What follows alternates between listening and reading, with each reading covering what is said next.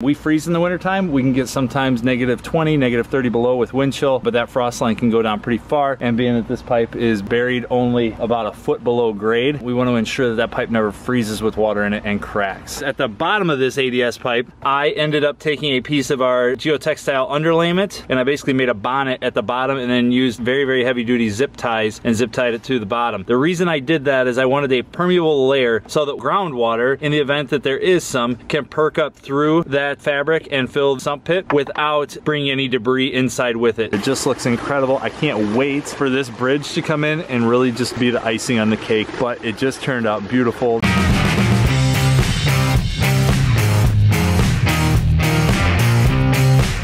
Everybody, it's day 3 out here. It is wrap-up day, finish line. I want to say finish line Friday, but it's only Thursday, but we are going to be approaching the finish line later today. The boys just got here. The main things on the agenda today to button everything up would be to get that waterfall back behind me built. We have to get a couple steps in over where Corey and Matt are, using some of the outcropping chunks that will lead you from the bridge that will end up being there to a little bench space, which the homeowner will be providing later. But it's all said and done with the bridge and all that stuff. We have to run the plumbing line from that far biofalls all the way along the near side of the pond here into my skimmer over here. So we're going to be kind of working our way back towards the skimmer once I get everything roughed in, all of the elbows, all the connections, MPTs on the backside of the skimmer, all that good stuff. So they're working on that right now. I'm going to be over here by the skimmer figuring out all the plumbing. We have 2 pumps going in there plus the overflow, which is go to a sump tank, which will daylight any excess water from this pond being overfilled out to the street to stormwater manage. Lots and lots of stuff in store for us today. You can see they're already getting hard after it. We'd like to only be here a couple hours to button up, and then we will go start another project after this.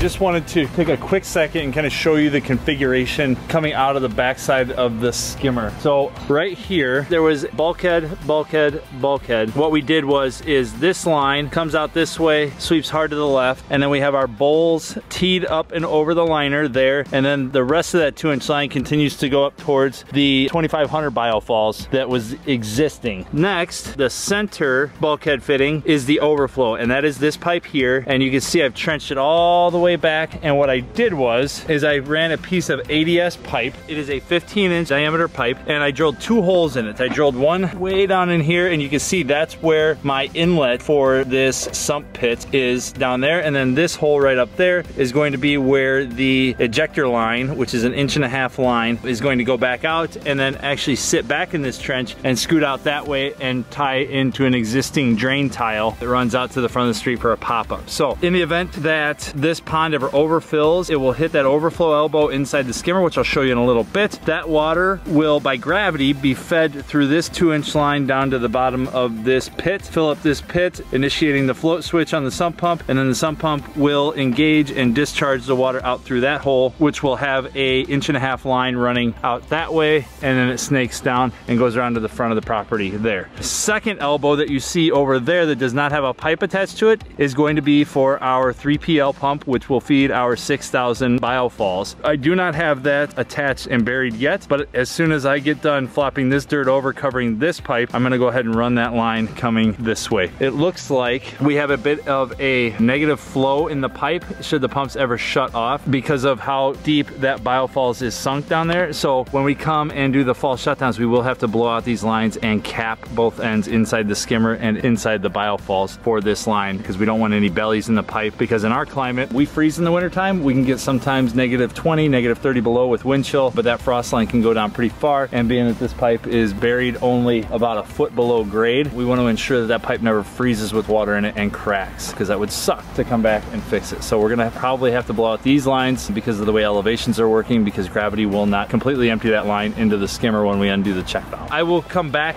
in a few minutes and give you more of an update once everything is buttoned up and done over here.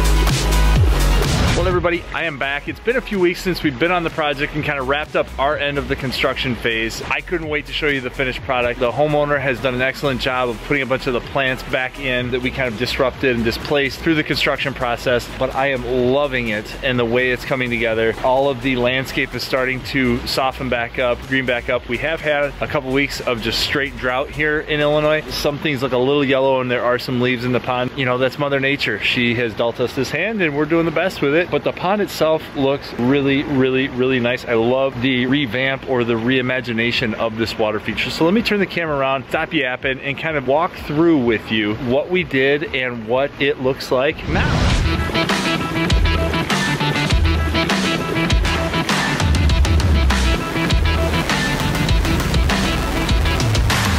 Is two 2x10s going across the pond. Now, Bernie out in California from Skyline Bridges and Skyline Ponds is going to build us a 6 by 3 foot wide arched bridge. Very low profile, but an arched bridge taking you over to this kind of stepping area, and there's eventually going to be a bench back there so that the homeowners can really sit back there and just kind of enjoy a little peace and serenity underneath this river birch. Maybe it's a book reading spot, maybe it's just a little Zen garden, but you can see that they've already done an excellent job of repopulating their water feature with all their very whimsical elements and their little decorations, and just definitely put their own unique style on things. You've got the toucan back there, you've got frogs all over the place. You can see we've got this really cool, looks like a slate crocodile over there. Again, another frog. Looks like he's holding a camera, so they must be watching their fish from inside the house. You can see that they obviously take great joy in interacting with the water feature, because one of the things that I noticed right away is this empty chair sitting with a bag of our fish food pellets. So they must be sitting out here and feeding the fish throughout the day periodically or in the evenings, which is what we love to see. We love to see our homeowners and pond customers really living the Aquascape lifestyle and interacting with their fish, you know, which is part of what makes these things so incredible. It's that living, breathing element that they have. I love the waterfalls that we added over here. Now this is a 6,000 biofalls down hidden back in through there. Nick and the rest of the guys did an excellent job of disguising the top of it. You can see we've got a 2,500 biofalls back up over here to the right. This was the original portion, and then we peeled apart this side of the liner and sunk that biofalls pretty close to all the way in the ground from existing grade over there. Did an excellent job, like I said, disguising it, and it just creates this really cool side of the pond that pushes the water all the way across as it's drawn through this raceway underneath the bridge. And you can see we've got our skimmer box located all the way over there. Now, because of topography on this site, the elevation back behind that skimmer box is about 14 inches above even the top of the skimmer box, and we had to sink that skimmer box down considerably in order to maintain the water level in the pond as well as maintain the functionality of the skimmer. So we had to sink that skimmer box down, but you can see the stones back behind the skimmer, and that's retaining all that soil from that raised berm. It goes all the way back. This is the lowest area of the yard over here.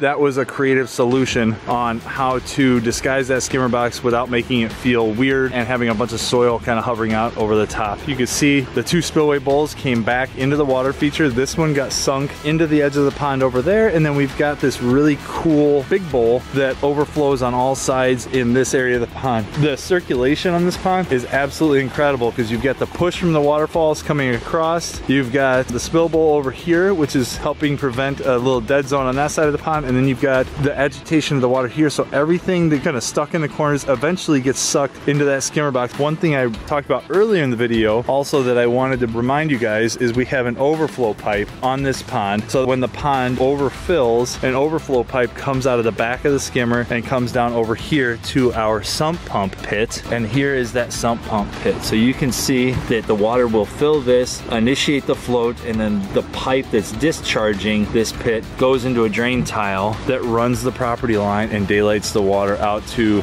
the street. So the sump pump was a creative solution to what otherwise would be probably a problematic feature on this pond, because the pond is located in the lowest point of the yard. This is where all the water on the property drains to. We needed to figure out a way to keep this pond from overfilling and filling this whole backyard area with water and making it a sloppy mess. And we wanted to prevent the customer from having having a poor experience with a water feature. It's not ideal, but it is in the ideal location based on how they live with their property. We needed to make sure and ensure that periods of heavy rain, that kind of stuff, that the pond would always maintain its own level and we could satisfactorily get rid of any excess water. So we had to come up with the creative sump pump solution and get that water out to the front of the street to daylight out there rather than keeping this nice and sloppy. If you remember when we got out here, this was all soaked in through here. And now, obviously we haven't had any rain, but I am walking on what feels like concrete walking around on this turf. We've got two different pumps located in the skimmer box as well as the outflow pipe for the overflow. One pump is feeding both bowls as well as that original waterfall. The other pump goes straight to this biofalls, and that's actually our 3PL, and then we've got a 5 going to the other 3 features. So I love how split waterfalls appears as if though it's just coming right out of this little hillside and berm area. Notice how the biofalls are very, very well disguised using rock and gravel as well as plant material. I love that second we turn the keys over to the homeowner, you can see that they start making it their own with all of the intricate and whimsical little garden details that you see all the way around here. It just looks incredible. I can't wait for this bridge to come in and really just be the icing on the cake, but it just turned out beautiful. They obviously have a green thumb because you can see all the different color that's around. I love the grass edge